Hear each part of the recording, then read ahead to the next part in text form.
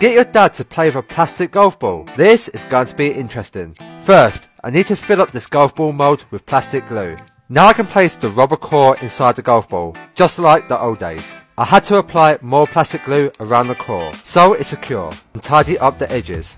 Finally, I can add plastic welding to the cover, making sure it don't break.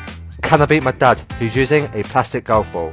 My first shot, and I'm playing from the back tees. I used a 7-iron and played a fade to the centre of the green. I used the wind to my advantage, and the pressure is on early. Dad's first ever shot with a DIY golf ball. And it's not bad. As long as it goes forward, it's a good shot. Dad's second shot, and he's already got the hang of it. That's a peach. Can he get up and down? For a birdie, and look at this. What a shot.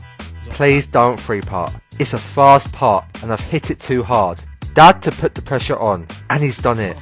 And that's a cheeky nugget tap in for the win. Guys, what's next?